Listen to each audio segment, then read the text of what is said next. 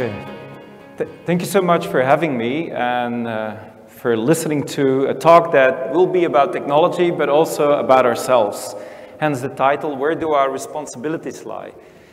I think we've already noticed here with all the emerging intelligent technologies, there are many opportunities out there. And as entrepreneurs who pursue startups, who want to have companies with innovation that matters, these opportunities are very much valued. But we also know that with great power, because we will impact society, we will impact our organizations, comes great responsibility.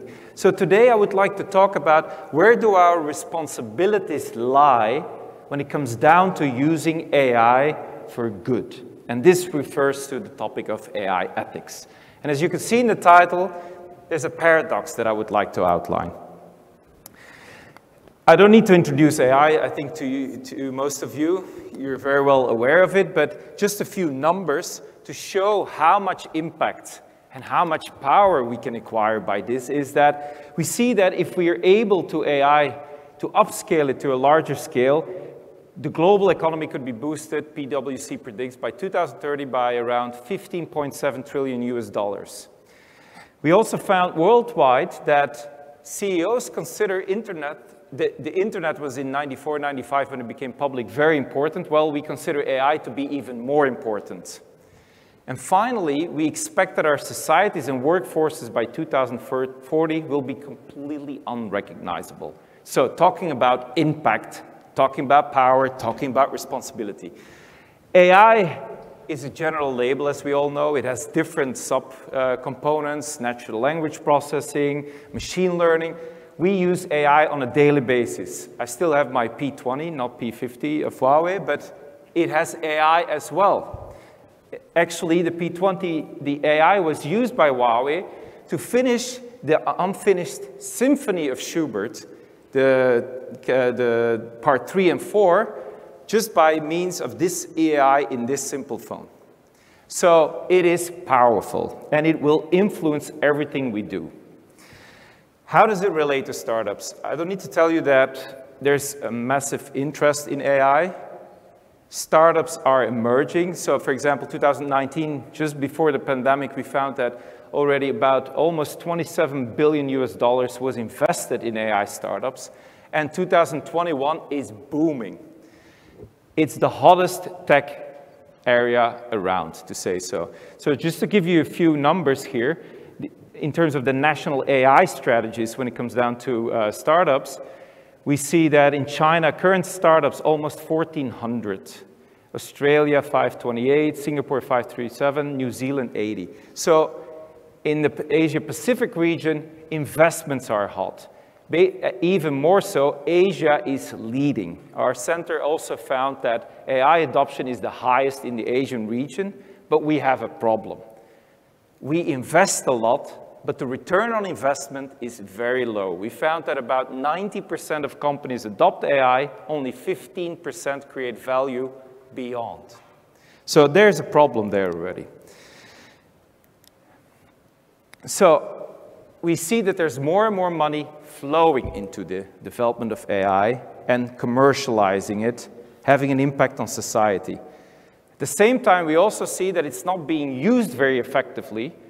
And together with that, we see that there's a problem in terms of how is it being used. So concerns on ethics in terms of using intelligent technologies is also on the rise. What do I mean by that, by ethics? So startups, of course, you're confronted with these challenges because you're promoting innovation. You're bringing something to the market that's new, that can make a difference. So there's a little bit of a tension there. So for example, I did research among 74 tech startups, and I asked them a question that expressed this tension. So when developing these new technologies, what did they find most important? To focus on the innovation process or the consequences that technology may reveal for society and all its stakeholders?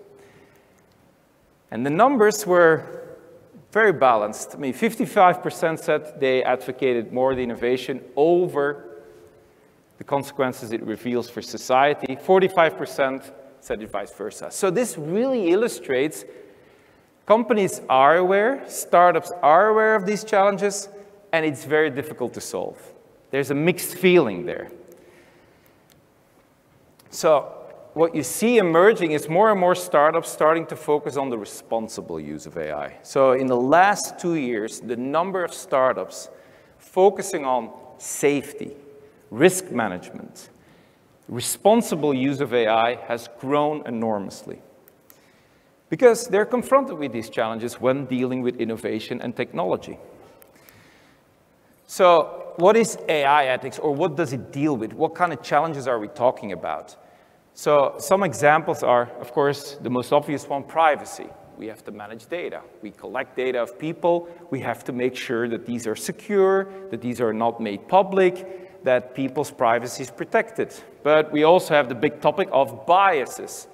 Because AI uses historical data, in a way AI imitates us. Of course, it also imitates our biases. So there's many examples of where recruitment is biased because based on historical data, we recruit more white male employees. Or recently in the UK, because of the pandemic, they wanted to use an algorithm based on historical performance in the schools. So students didn't have to do the A exams anymore, A-level exams. But the problem was that it was extremely biased towards favoring the elite schools compared to the schools who have less financial resources. So we're dealing with these biases in it. Also, lack of transparency. How does the AI make the decision? How do we use these technologies? Is it explainable? Is it transparent? How does it replace jobs? Are we going to lose our job? How is it impacting society? So many consequences are there that initially we didn't realize because we thought artificial intelligence, the intelligent technology itself is more rational than humans, it's more consistent, more accurate, faster, so it's all these benefits. But when we look at the social consequences, we're focused with a lot of these challenges. So how do we talk about AI ethics? That's the first point that I want to outline to move on to our responsibilities. How do we, in the business, talk about AI ethics? Because in itself, if you think about it, the concept AI ethics is almost something like we have an entity, AI, artificial intelligence, and it has ethics. The machine has ethics. What does that mean? How do we look at this? And this corresponds very well with what I see happening in society, is that because the machine has intelligence, we almost equate it as having the same abilities or the potential to have the same abilities as humans. Because didn't we model the machine, the intelligence of the machines, after the human brain? To some extent, that's true. But on the other extent, it's also not true because we don't even know about more than 20% of how our human brain works. So it's very difficult to model it. But we have a tendency to talk about machine in the same way as we do about human intelligence. Together with my friend and collaborator, Garry Kasparov, we developed a whole model where we actually arrived at the conclusion that because of this narrative in our business world, but also in our society, we have arrived at what we call a zero-sum game. Basically, if we have the same type of intelligence, humans and machine, we're in competition with each other. This is why a lot of people are afraid that they might lose their job. This is why a lot of people are suddenly thinking, oh, but if machine takes over, do they have a moral compass? Can they think ethically? Can they process it in ways that's meaningful to us?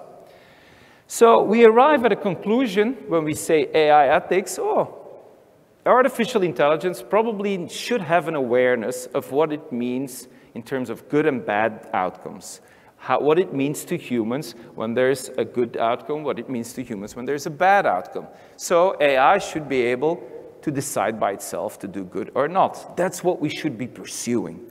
That's the narrative that we seem to be using. And it's also influencing how companies talk about it. And I call this techno-solutionism in ethics. The Silicon Valley attitude, as most of you know, is for any problem in the world, there's a technology that can solve it. This is the proponent, in my view, for it. In the congressional hearings in 2018, Mark Zuckerberg of Facebook, to every answer that he had, he said technology has as a solution. It has actually emerged in such a way that if we look, for example, at Google, Google basically came up with what they call Google's ethics as a service.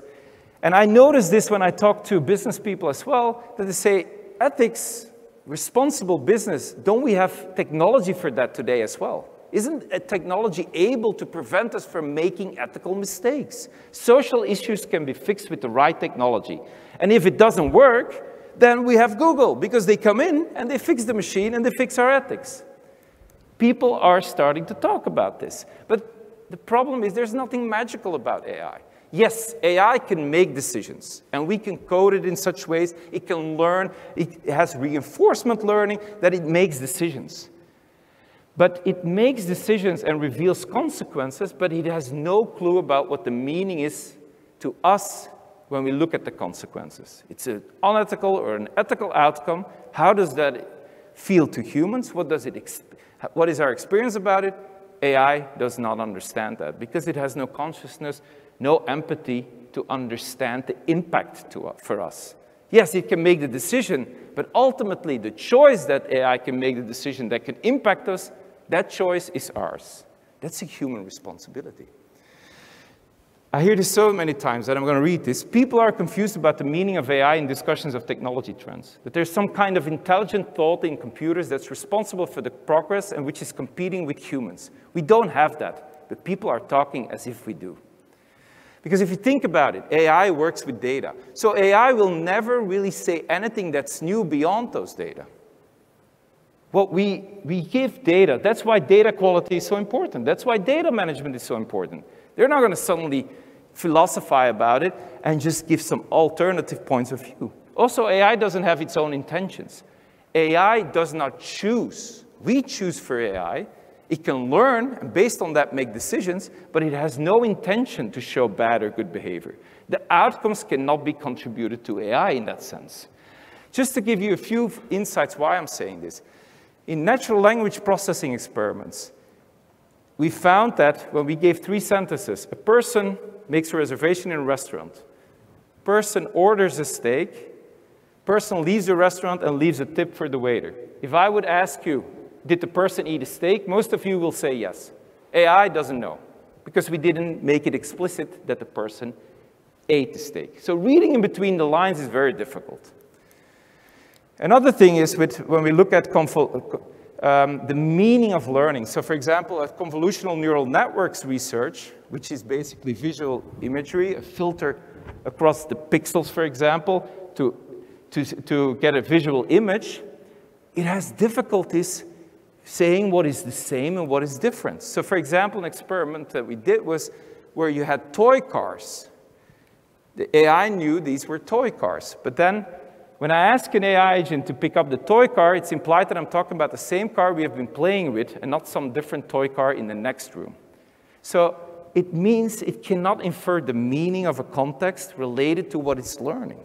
So we still have a problem today to say, do we have a machine with a consciousness? Because that's what's needed if we talk about AI ethics. If we expect our artificial intelligence to be responsible in the future and evaluate the consequences of our decisions, then we need to have that kind of consciousness.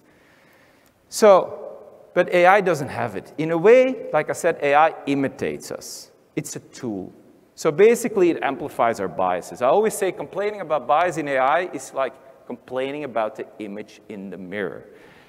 This also means that we cannot expect from AI, for example, the same thing in ethics as in, for example, playing chess. We know that we can use AI to learn to play chess better, and even learn things that humans can't. But we can't expect the same thing from AI in ethics, that AI ultimately will become better and more good than humans.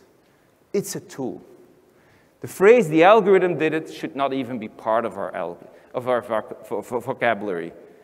They cannot be held responsible for the outcomes they decide on. And of course, this makes it difficult to decide what are your responsibilities, because what we see today, everything's emerging fast. If you don't do it, someone else will. There's huge competition, but we need to be aware of it, because we need to be aware of what we want to optimize with AI. It's not only optimizing our productivity, it's not only optimizing our economic value, it's also optimizing what AI means to people. This is what we do in our Center on AI Technology for Humankind. So my recommendations are, for any startup involved in technology, you need to start these discussions on what AI ethics means to you. But that means that your leadership matters. For every entrepreneur here in the room, for every entrepreneur online, your ethics, your responsibility that you show as a leader in your company towards any stakeholder matters, also in technology. You should have AI that incorporates your imprint as well, your view, your strategy.